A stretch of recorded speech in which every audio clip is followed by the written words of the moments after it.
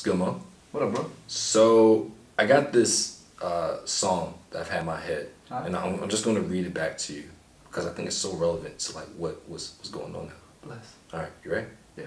So I typed a text to a girl I used to see saying that I chose a cutie pie with whom I want to be, and I apologize if this message gets you down. Then I CC'd every girl that I CC around town, and hate to see y'all frown, but I'd rather see her smiling. Wetness all around me, true, but I'm no island, peninsula maybe. It makes no sense, I know crazy. Give up all this pussy cat up in my lap, no looking back. Spaceships don't come equipped with the rearview mirrors. As dim as they quick they can, right? All right, so I'm gonna stop there. Now, if you're just tuning in, I know this doesn't make much sense, but if you know what anthem this is the International Players Anthem. And Yeah. I choose you, girl. Yeah, one of the best songs to grace hip hop ever. All right, it's about marriage. It's about, you know, like settling down, that commitment, Tying down that like knot. you know, when you find the right one, you be like, is we getting married or not? Or nah. For real. So this is your girl Salon, And Muhammad Hassan. and we are Young and Muslim. Podcast, baby. Today we are talking about A subject that we don't know much about. yeah, basically. Is we getting married or not? Or nah, that's the real question. I know I am one day. For sure. You Yeah. gonna be a bachelor forever or what? Nah, I'm definitely gonna jump the broom. Except we really don't jump the broom. When I Yeah, saw that was kind of weird. I was like, yeah, we usually clean with a broom, but I get it. What does that mean? Like, you jump the broom? That means you go from like from one life to another life. Like, like you're from a single life, you guys married. Like, what's the whole? I guess so. Look, bro, it's like an old like African American. It started like during slavery sort of tradition. Oh, but it's African American tradition just jumping the broom? Okay. Yeah, I believe so. Okay. I'm pretty sure. We might have to look that up. Maybe white people came up. No, you know what? No, black people came up with it. I'm gonna claim that one. This is a hard one to talk about. It is, man. Because you and I came from two different cultures, right? We are from two different cultures, so the perspective on marriage is totally different. I believe in my culture, they blow weddings way out of proportion. You feel me? They do the same thing in my culture. It's like in Egyptians, nothing else matters except for marriage. Bro, you know how many times I've been getting asked if I was gonna get married since I was like 10. No way. I So swear. it's okay. My people have been trying to marry me off since I was young, bro. They're like, hey, look at this girl, y'all. Hey. And I'm like, yo, pops, chill. It's funny because every time I go to, like, when I was younger, I would go to like weddings or just weddings or just events with families. I would look nice. My mom's like, look, make sure you keep your eyes open. Yeah. I'm like, Lord, what are you talking about? Love, man. There's some beautiful.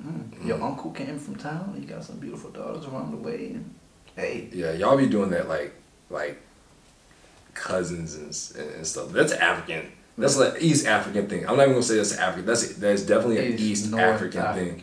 Yeah, like, yo, this is your cousin. I know y'all used to play together. And you like, she is bad. Now y'all not playing in the sandbox no more. You feel me? It's just you can play her sandbox. You feel me?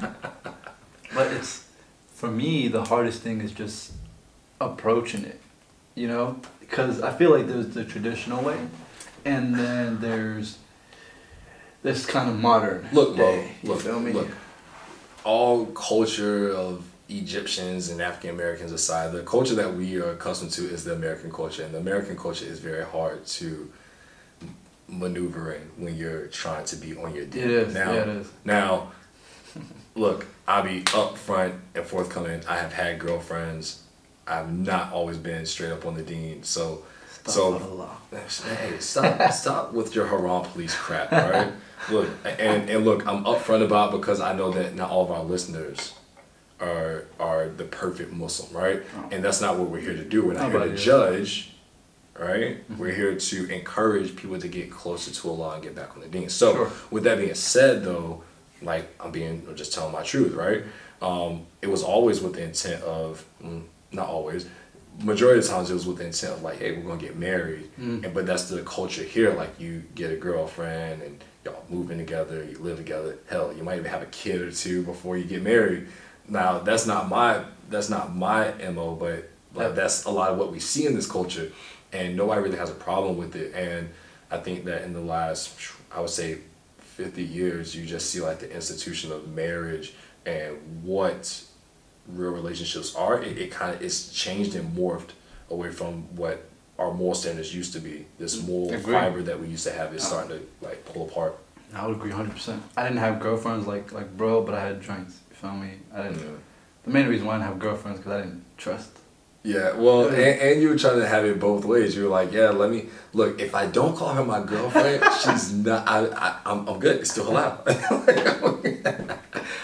If she's just a joint, she's just a joint. Like, because growing up, I tell you, bro, all the time. Growing up, it was just always the homies, just my cousins, everything like that. So my cousin like, yo, Mo, look, no girl is getting between us, ever.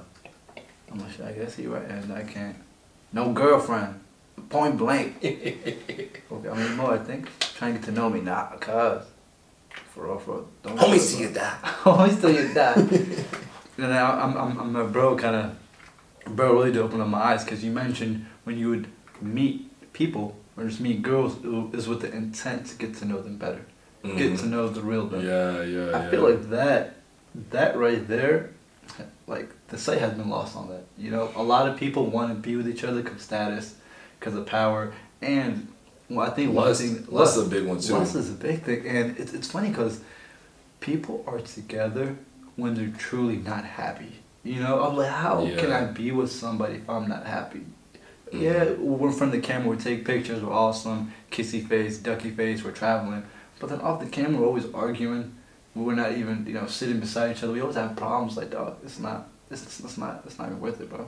But I think that's part of relationships in general, though, because even like I know with your parents, my parents, just parents in general, like there's going to be fights. I think what isn't holding people together is that there's no moral fiber. As in, people get married out of just like I love you, but that shit fades. You know what I'm saying? Like that infatuation stage fades, right? And you need to have something that you're like, listen, like we're both gonna hold each other accountable to what people say their vows, but people break their vows, right? So it's like I'm gonna love you to the day that we die, but you one day wake up and you realize like, yo, like I don't love you as much as I did, and then you start having problems. So now what do you hold yourself accountable to, right? You wake up like, I hope she died first. Oh, Lord, take her, please. Yo, you horrible, bro. You horrible.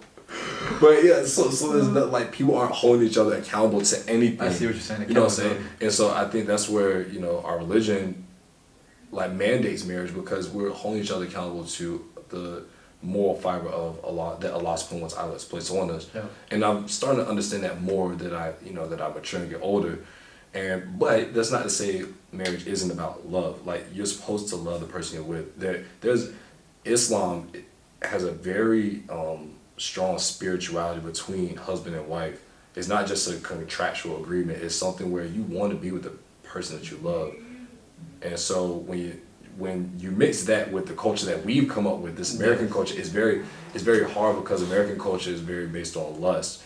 And it's very easy to get lost in it. I've been lost in the sauce, you feel me? So it's like lust sells, you feel me? Well, I mean, dude, it's our natural instinct. Yeah. Like, look, let's not get it twisted. Like, I look at my cat. My cat's been humping stuff since he was like, 4 or 5 months, right? And then I was like, dang, like, I hump stuff. Like, I was like, am I like my cat? And you start to realize, like, yo,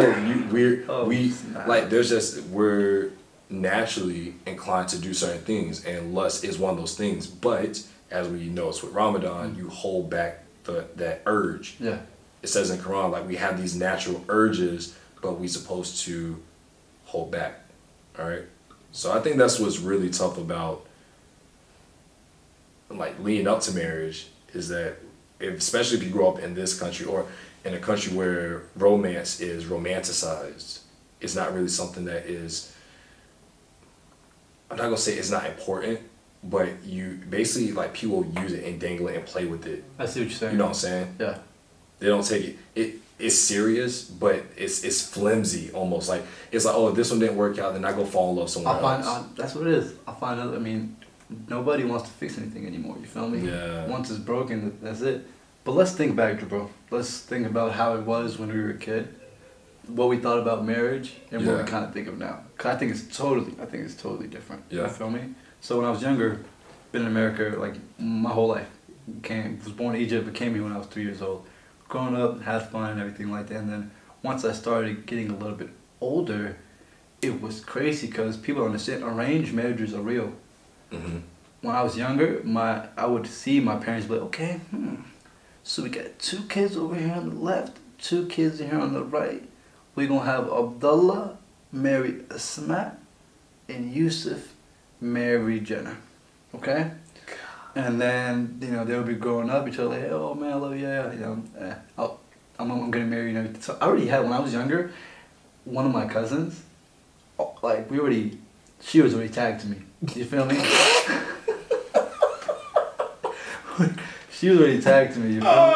So growing up, like when I came to America, that'll change. Even when I came to America, she was just calling me like, hey, you know, hopefully just check up on her like that. So I was like, okay, I guess. I already it's chosen, you feel me? Kind of like, oh, my soulmate is waiting for me. And then... Yo, I didn't know our soulmates live next door and they were born on the same page. Usually they say, you know, you always look always right under your nose. Bro, you go to the family, you're like, yeah, that's my wife and my cousin. The family tree just turned to a bush because it can't grow out. But that has nothing to do with Islam. So that's when culture really blurs things. Yeah. What is Islamic about that? There's nothing. Well, you know what? I think because there is a part in the Quran where it talks about who you can and can't marry. Yes. And it's you can't marry, like basically you can't marry sisters. Your mother. Your sister. Your mother's kids. Your sister's kids. Yeah. You feel me? And I'm pretty sure they need to throw like first cousins up in there. Cause that's pretty close. So, but yeah, dude, that's just something like I laugh because there's just something here that you don't do. You know what I'm saying? I think culturally that's something that we don't do. Well, let me pull the sword because I think I might have that. What are you talking about for marriage? Yeah. Yeah, man. It's. I wrote that down because when I saw it, I was like, yeah, I need to share this with the. You need to share with the squad, with the tribe. Yes. Let them know. So it's also Surah 24 El-Nur, Mm-hmm. And let me put up. You sure it's Surah 24? Yes. And I think it was number 30. Was it 32? Because I don't think I got that far. Here's what it says. Arranged marriages for those who are single, and for the males and females who serve you and are deserving and fit to lead a married life. Mm-hmm. If they are poor, Allah will grant them means out of His bounty. Bountiful is Allah, all-knowing. And those who find no means of marriage should exercise restraint and keep themselves chaste until Allah grants them means to marry out of His grace and bounty. Alright, hold on. What part is that? That is Surah 32 and 33. No, is it Ayah 32 and 33? Yeah, I'm sorry. Surah 24, An-Nur, Ayah 32 and 33. So let me, what Ayah? Hold on, 19, section 5. Because I think we can definitely lead into that. Because just what I'm talking about when I was younger, how they used to do that. Mm-hmm. They're like, oh yeah, you married this person, but luckily, you know, my cousin ended up getting married from somebody else. But she got married at a pretty young age, you know? And I was like, yo, bro, I'm still in high school, you feel me? I'm still trying to figure things out. She got married like my junior year, so she's probably like 17, 18, you feel me? Junior, senior year, high school. And I was like, she was like, oh, Mo, whatever, Muhammad, I got married to somebody else, you know? Thank God. I was like, God's plan. So then after that, my mom was like, oh man, I guess we kind of need to find somebody else for you. At first, they were really like gung-ho about it. And my mom, she sent me to Egypt just for that. It's like, look, do not come back without no wife. Let me repeat that. Do not come back off that plane without a wife. So I'm out there, and I'm kind of meeting people, and I'm going to people's homes. Look, some people know, like, me and you are very close. You're like my blood brother. This is the first time I'm hearing this story. Yeah, so I get to Egypt. So you won't let me publicly know. That's straight. So I get to Egypt, and my cousin Hamdi, right? He's like, all right, Mo, you already know what time it is, bro. We better go on the marriage search. So put on my best clothes. I was probably like 16, 17 at the time. You feel me? First time going, fresh clothes. They're better meet an American for the first time. This is all these different girls. You feel me? So I was the man, like legit the bachelor. They're like, are you presented? So I'm legitly walking around, but at the same time I'm walking around, I'm not going there to see the girls. Obviously, I'm meeting my uncles, my aunts, people of the community, my neighbors. You feel me? And luckily, if I find one, then I go ahead and start the conversation. So I'm going around talking, and then just looking around, and my cousin like, how about that one over there? I know about her. So it was cool because I met everybody in the neighborhood, got to know everybody, and then kind of saw like who is who. Yeah. But then I just legitimately thought it was so weird because I was like, if I just pick one, right? Like, okay, I want her, and then like what happens next? Do I sit down in a room with her and then just talk, and then you're sitting there? It's really awkward. You feel me? They didn't provide a sanctuary for us to actually make the conversations free flowing, make it happen. It would have been different if we were like, hey, these are all the girls from the community. We brought all the young boys from the community, and we're all about to go on a boat ride on the Nile. Well, we're actually getting ready to do something like that and that's in a couple weeks. That's why I'm leading up to it, because I'm talking about what it used to be, and I feel like how it should be. Yeah. Right? They didn't provide a sanctuary. Like, okay, if they're like, hey, look, these are all the young girls from the community, these are all the young boys. We go on like a trip. We go see the pyramids, we go to the Niles, we all start talking to each other, talking about the deen, start talking about the history and from there. You get to know people, and then that would be so much easier, not to choose one, but to pick one that want to have a further conversation with, you feel me? You pick out the quality leads that you want, and then from there, I can make it happen. Yeah. But they didn't provide that for me. Yeah, so when I got back home, it's very forceful. And when I got back home, my uncle's like, "Yo, so what do you think? Which one? Did you like the one behind door number 1, door number 2, door number 3?" I was like, "Bro, none." And then I ended up leaving, and then I didn't go back to Egypt for like a few years, and then came to America, and then the American girls, American culture are really outgoing in different ways, good and bad. You feel me? The good ways, they're like, hey, they'll really get to know you and everything like that. The bad ways, kind of like, there'll be a lot more outgoing without even kind of respecting your boundaries at times. You feel me? So yeah, I know, I get what you mean. You know, kind of there's certain situations where girls like, hey, look, okay, but you really don't know me. You feel me? Like you don't know anything about me, so just go all out. Just kind of like, just take it slow. You feel me? Yeah. Just take it slow. So I think it was just from one side to another side, kind of extremes on both ends. So I want to kind of find like a happy medium. So that was leading up from how back it was. And then now, I want to be in a place where I can meet young, single, Muslim women, obviously with the chaperone there to make sure everything's okay. Listen, you feel me? Here's what I believe. Okay. Get it. That we're there. At this point? Yeah, we're at the point whereas once you hit a certain level of maturity, you have to, you can't be like, I need a chaperone to make sure I don't do, like, bro, that's the whole point of Ramadan. Yeah. It's to learn how to have self-control. And so you see dudes that are like, oh, sister, you need to wear this or that or that or this.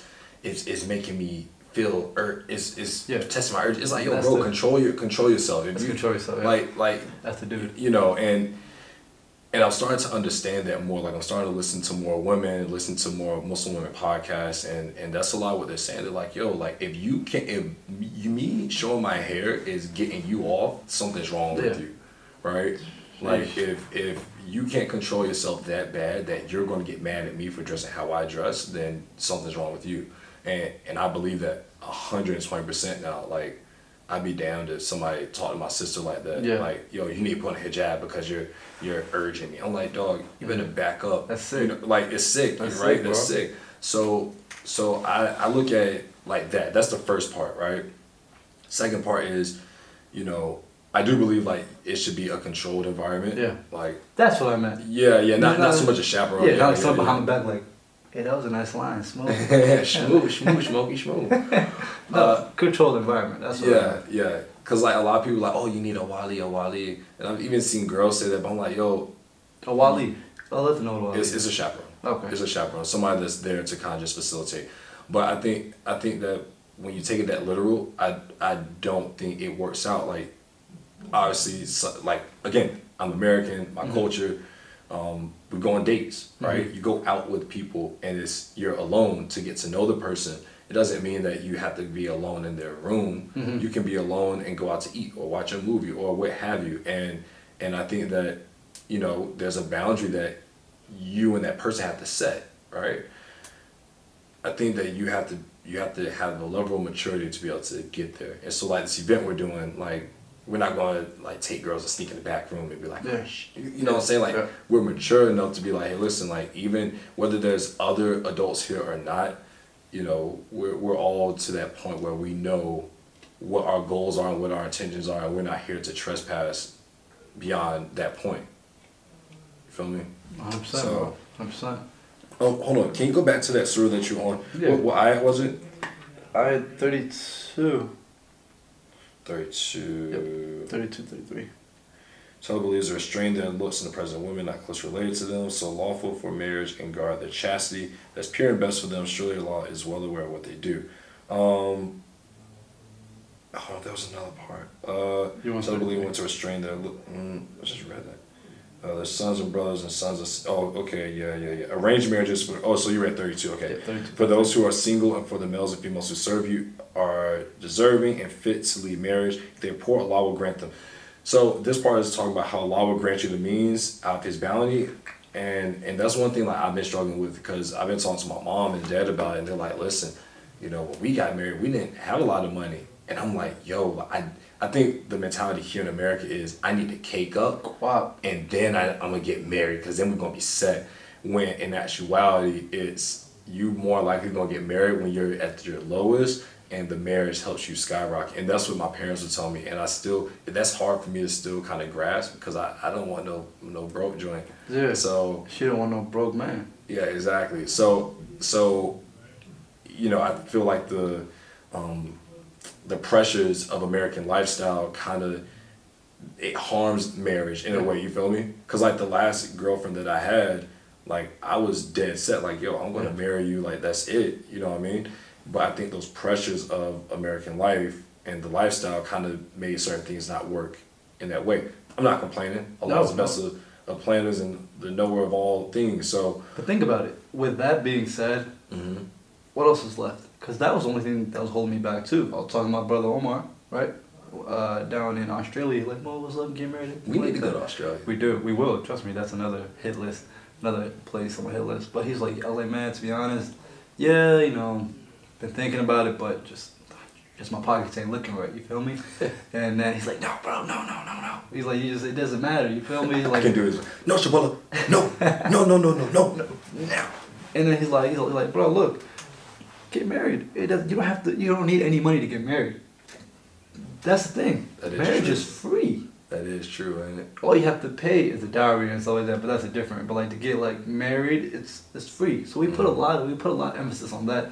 So now, I think that we talked about the approach, because now I'm lucky. Now we know that broke boys can get married. Hey, but the father, I don't know, man. If the father know you ain't got no bread, you ain't got no degree. Well, because you ain't got no. And what hurts is that in the Quran, there's another part where it talks about how you need to be financially stable. And so it's kind of like, I guess it's saying like you need to be able to get bread, but you don't need to be balling. Exactly.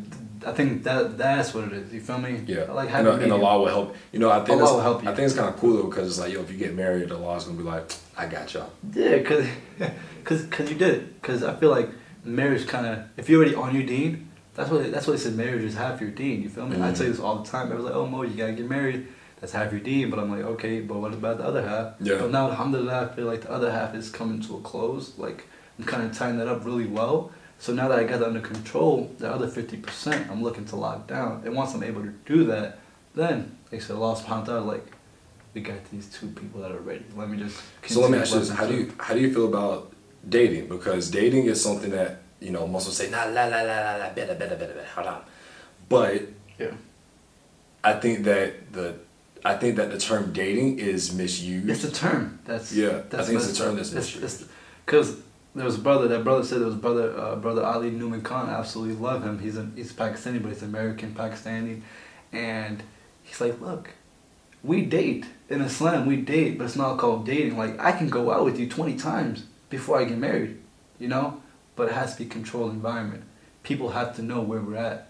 Yeah, we can't be sneaking off into People your have house to and know. stuff Yeah, like people that. have to know. Like, hey, we're gonna like parents, brothers, sisters. We're getting coffee from this time to this time at this place because Muslim or not, bro. There's creepy people out there, bro. You know what I mean? There's some shady cats out there. So you don't want nobody hanging out with your daughter that you don't know where they're at. Yeah. That's where things get kind of messed up. That's the problem because people go out and they date somebody but don't tell nobody what's going on. And then they've been dating that guy for 5 or 6 months. So here's the problem. They date for 5 or 6 months. And then they finally have, the balls tell their dad, like, hey, dad, look, I got this guy. I got this woman. You know what I mean? Can we meet them? And you meet him like, yeah, this guy's not cool. You can't marry him.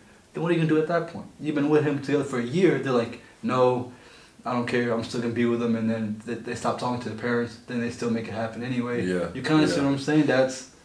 I think that's it's still tough because marriage is between man and woman, not a man, a woman, and their mama and daddies. But you are marrying their family too, bro. You're marrying their families, but at the same time, if you're marrying somebody and you love her, but your mom don't like her, and your sisters don't like her, and certain people don't like her, that's all on you. You know what I'm saying? Like, you don't say, oh, well, my mom doesn't like you, so I can't like you anymore. You know what I mean? And that's, and I get it. Now, if she was just a bad person, that's something different, and you were just blinded by love, lust at the time. Yeah, by lust, then that's different. But when and I think that's the benefit of doing it, the halal way. It's like, yo, you're not, you know how they say sex complicates things. It does because it's like a hot tar that catches you. That's from Django. Hot tar that catches your ass. It's really like, yo, that's one thing that like binds you, right? It's a binding, like physical attraction. Yeah, well, no, like sex. Like sex is a binding act, right? And so whenever you're doing that, and you're falling in love with a person, like with all the other aspects that make them amazing. If that's all that you have, then there's nothing. It's not going to stick anywhere. There's no foundation. There's no moral fiber to keep it together. So I think that's what the issue is when it comes to dating like that. Because, okay, we're getting it in for a year, 2 years, 3 years, and then all of a sudden, you get tired of it. You get tired of it. Oh, I want something different. But marriage is like, yo, listen, like this is how our bed is made, and we're able to lay in it. Okay. So, I think when you look at the term dating, right? If you take sex out of dating, like the American style dating, it's the same sort of dating that we would do. Yeah. And so I think it's very easy to do when you think about it like that. I mean, I never thought about that when you're exactly right. In American culture, when people assume dating, the first thing comes to mind is, I'm going out with this girl and I'm getting it in. You feel me? Yeah. This is my girl. Yeah. We're getting it in. We're living together and we're just cooling. We're enjoying life.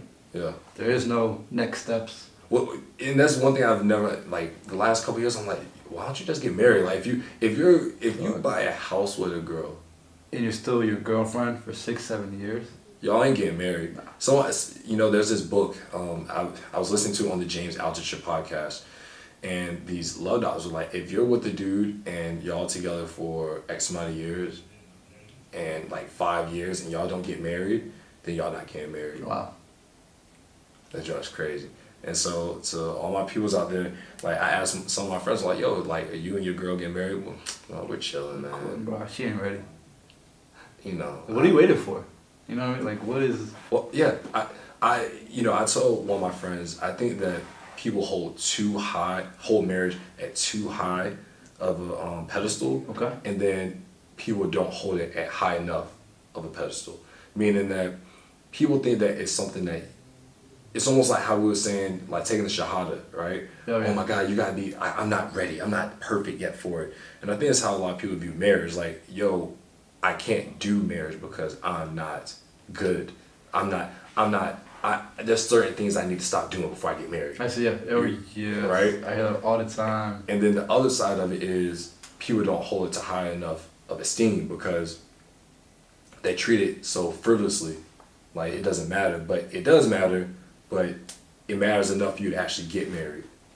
Okay, no, that makes sense. I think the funniest thing that I hear with brothers, because I'm around like young Muslims all the time, and then, whether they're dating or seeing other women and stuff like that, I'm like, yo, bro, even thinking about getting married, Nah, not really. But if I did, dog, she would have to be a perfect joint on her deen, bro. Like, I'm telling you, bro. Like, she'll be. I won't have to worry about nothing. You feel me? And I'm like, bruh. So you're telling me somebody that don't practice, somebody that don't do anything that's obligatory, meet a girl that does kind of everything. Chances are very slim that she's gonna choose you, because she's gonna look at you like, next. You feel me? You're gonna go to like next. So one thing that I would kind of challenge, not the youth, but challenge like the older individuals within the mosque, within the community, like give the youth, provide the youth with a sanctuary where we can meet each other. Yeah. You know, meet each other, get to know each other without making it seem so bad. Like, bro, Yeah. I work with girls all day. I'm around girls. I went to a school that was mainly girls. You feel me? Like, I can control myself, bro. Yeah. You feel me? I think it's older people that can't control themselves. Older people are perverts. Bro. Let's be honest. Yeah, no, Older yeah. people are perverts. Yeah. I mean, look, all of us are at some level, but older people, man, they just think pervertly about everything. Yeah, exactly. Like, oh my God, they're talking. They must be having sex. I saw this one tweet. This girl was like, Muslims don't have sex. They just roll up ankles and boom, they're pregnant. What was it? I think I was talking to like an older fella. I think whether it's Saudi Arabia and some other Muslim countries. Once they get to a certain age, they stop having sex with their wife. What? Yeah. Yeah, just legit, just laying down. But you know what's crazy? Allah subhanahu wa ta'ala says having sex with your wife is a form of worship. Yeah. About it. You know why? Why? Because you're worshiping your family. You're doing things that are right. Because if you're not getting in with her, what are you doing? Yeah. What are you doing? No, think about it. We have that urge. He put that urge into us. You don't get that from somewhere else. Yeah. What Or you. What is he doing? You gonna hit the strip club. You gonna hit. Watch. Get off some porno. You know, like it's like yo. What is he doing? He might have a second wife on the low that nobody knows about. Bro. I am allowed to have 3 more. Yes. Do not. Nah, I mean, dog, that is crazy, man. Like, you get to say, like, son, to my last breath, Talking about your wife? yes, pumping. I mean, look, I'm just being honest. I mean, But we gotta come in Jumah and just smile like, hey, you got that glow. got that nude in you, baby. You know, it's funny you talk about how dudes are like, yeah, man, like, I need to grow on my DNA. And we've talked about this plenty of times where it's like, you know, you said, dude, we have to make sure we're straight and that we're trying to, like, we can't ask for a 10, but we're acting on a level of 2. Like, we have to at least be attempting to get there, because even if you get it, let's say you get the girl that you're asking for, you're not gonna be able to keep it. You're not gonna be able to, You're not gonna be able to keep it. So I think that's what people have to understand about marriage. Like, you can't expect one thing and not expect the same things of yourself. But I don't think they can even find it. So for example, right now we're meeting so many great Muslim women that are really doing damage control within the deen, just kind of like really making things happen, you feel me? Mm-hmm. But when we weren't on it, we were hanging out with 2s and 3s because that's what we were looking at. God dang, you know what I'm saying? So call them out. Not looks wise, you feel me? But like now that we're kind of shifting, Bad choice. now that we're kind of shifting and looking for women that are similar to us, that also, you know, not only on their deen, but have faith, you feel me, in the future, faith in themselves, and women that kind of just rock, you feel me? I know, your mom's a baller, my mom's a baller, like, they really made things happen. They got to be able to shake and move, yeah, man. bro. And I'm just like, those old girls that I was messing with, they were talking to, bums. Bums, temporary, bro. Yeah, you taking 1,000 pictures. What the hell is that gonna do for me? You know what I'm saying? Like, no, take some pictures.